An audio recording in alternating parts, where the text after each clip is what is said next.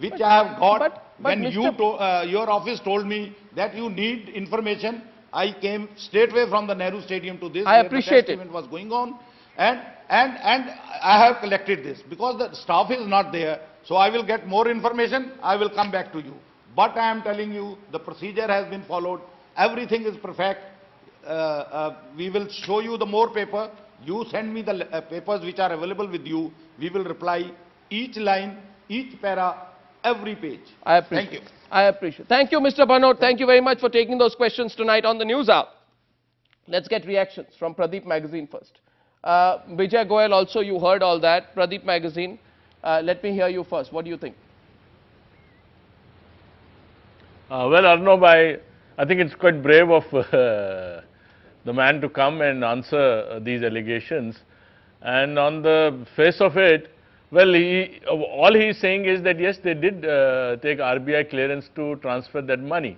And obviously, if such large sums are being transferred through bank accounts, it can't be done fraudulently. So fine, the point to be asked is, or as you were asking him, or as your letters are saying, that was there proper contract for what this money is being paid, what tendering done. And I think what the British authorities are questions they are raising is, the question they are raising is that yes, all these deals have taken place, but for what? They are not clear. They must have questioned Patel, and from Patel's questioning they have come to the conclusion that there is no proper papers for which this money is being coming here. So why should they give VAT exemption? That's the question they are raising, that what for should we give VAT exemption? Because they have not found anything which is for what this whole equipment or what has been brought, what has been sold is not there. Now it's for the Commonwealth Games Organizing Committee to answer the investigators that why they have done this deal.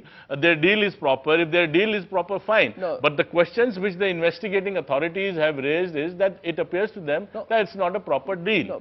No, but you know, I got an SMS from someone, Suhel, who says tomorrow, ironically, for a large number of honest Indians, is the last day to be filing income tax returns. It pinches people to hear. The same taxpayer who pays tomorrow's income tax returns by tomorrow has to watch a situation where we are told on national television, we don't know who is this person where the money went to. We'll only tell you no money laundering. We never even used the word money laundering. We simply said these are the papers. Listen, why? But tell me, why are you making such a big deal? What do you mean, Every person who we identify who's like this is actually not Ash Patel or Ashwini Kumar or whatever. He is Mr. India, invisible. He will only surface to collect the money from an Indian organization and then disappear again. Now look at the man's talent. I think Times Now must salute Ash Patel's talent. He can provide makeshift toilets, cars, videos. He can even make the toilets mobile, the videos mobile. But now on a serious note, I think it is bizarre and abysmal that these things recur, and they recur with grave frequency, and we as a country look stupid. There is no action. Lalit Bhanot, as Pradeep Magazine said, was brave. We're not looking for bravery, we're looking for accountability. We don't want brave people. We want people who can be locked up if they've broken the law. But the tragedy is, if you have an A. Raja in the Union Cabinet, who are you to talk about A. Patel? So that's the difference. We have come to a culture where corruption is part of the accepted DNA. Until that changes, A. Patel is only the malaise. He's not the solution or the disease. I wonder, now Navika had some very specific points there to those questions, and we lost the line with her in between, but I don't know if we got specific answers. I could only hear Mr. Bhanot repeating himself over and over and over again, but I think Navika, you could hear some and tiring the hell out of us. Well, Arnab, Mr. Bhanot simply kept saying that there was no question of paying £25,000 per month.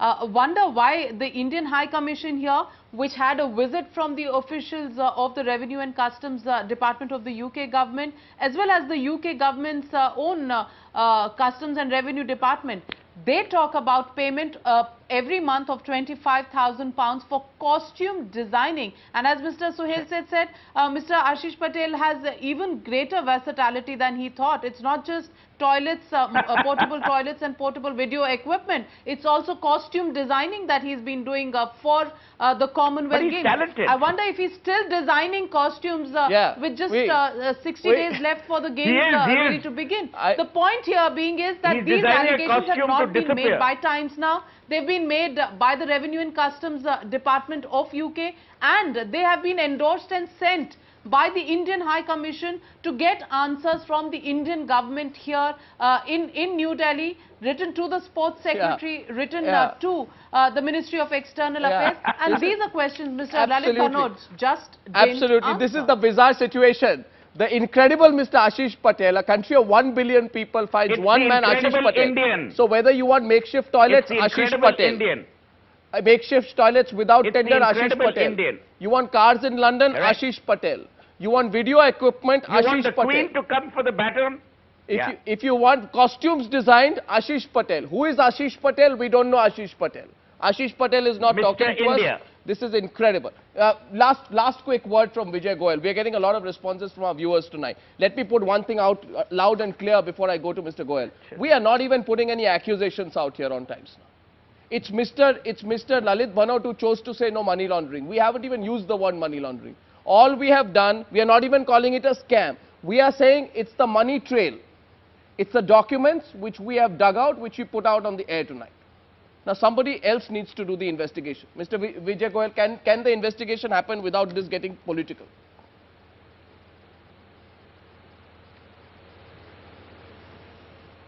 Mr. Vijay Goyal, can the investigation happen without it becoming political? But I think they have spent about more than 11 crore rupees in Queen Baton Relay.